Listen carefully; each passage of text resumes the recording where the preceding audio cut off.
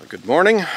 Out here for my morning walk, and it's really nice right now. It's down in the 40s temperature wise Fahrenheit, so nice cool morning here in late June. It's very nice. I like it when it's like this. I don't like it when it's in the 80s and 90s out. That gets too hot. But I wanted to do a video here addressing a very important subject.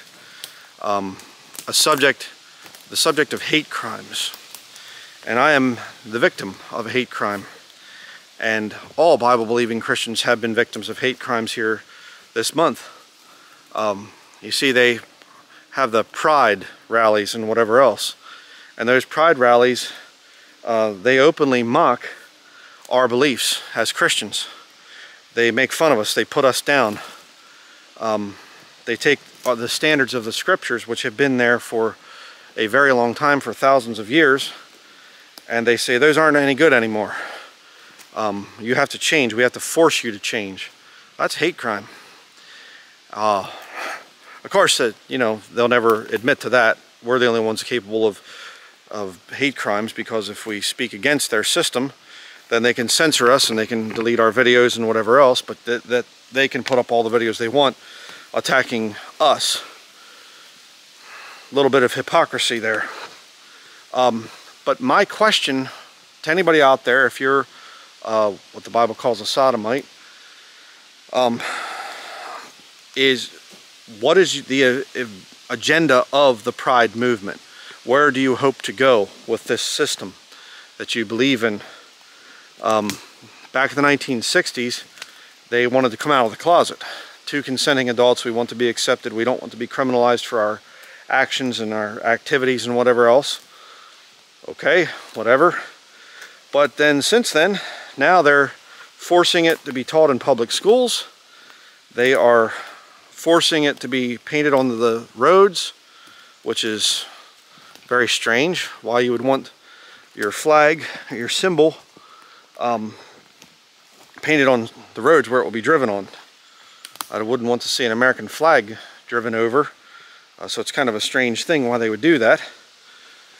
But again, we have this issue of beliefs that are forced on other people. And I did a study over on Rumble comparing many similarities between the Nazi movement and the Pride movement. And there are definite similarities. The three being, number one, they fly their flags and they march in the streets, forcing everybody to be okay with them. You're forced, it's a military agenda where you're forced to accept it and tolerate it. Number two, they indoctrinate the youth. The Nazis had the Hitler Jugend, the Nazi youth, and they indoctrinated children. And I see the same thing within the Pride movement. And you say, but this is an insult because the Nazis were against, you know, the sodomy and whatever else. Yes, they were. But the tactics that they're using are the same heavy-handed tactics. And of course, the Nazis also destroyed their political opposition. That's what they did. Well, we're seeing the same thing with the sodomite stuff. If there's one watching and they get mad enough, they'll probably try to say that this is hate speech or something else, and it's not hate speech. I'm just asking questions. I'm just saying, how is it right for one group to rise up and say, we have to be accepted, our lifestyle has to be accepted, but by accepting your lifestyle, you tear down mine? How does that work? Free people can do things, you know, consenting adults and whatever else, what they do between themselves is their business. I really don't care. I'm not for a tyrannical system where you go into people's homes and force them to do certain things and whatever else. I think that's wrong. But out in public, there needs to be the rule of law to maintain a safe place for everyone. And the rule of law includes laws against public nudity, indecent exposure, corruption of minors. I mean, I would think that those are good things. But see, again, you get some of these pride rallies, they're doing all sorts of perverse things in front of children, little children, and they say, oh, we're just expressing ourselves. Well, then if I would come in, or some man, preacher type of guy would come in and say, we're going to tell you about heaven and hell, and say if you don't repent of your sins and you don't put your faith in the Lord Jesus Christ, you'll burn in hell for all of eternity. Oh, that's a hate crime now. No, it's what the Bible teaches. So, what's good for the goose is good for the gander, as the old saying goes. How is it hate crime for a Christian to say what's in the Bible, but it's not a hate crime for sodomites to come and, just openly disobey the law? Come around and say that they're going to do public nudity, and it's going on like this. And I'm seeing, the really sick part is, I'm seeing police officers stand up for it. It's violating multiple laws within the criminal code. What are you doing to protect the people? What are you doing to protect the innocent? Well, we had a meeting the other day on tolerance and diversity, and because some people within the city council said that we should take a more lenient stand towards this pride movement stuff, then I guess we have to.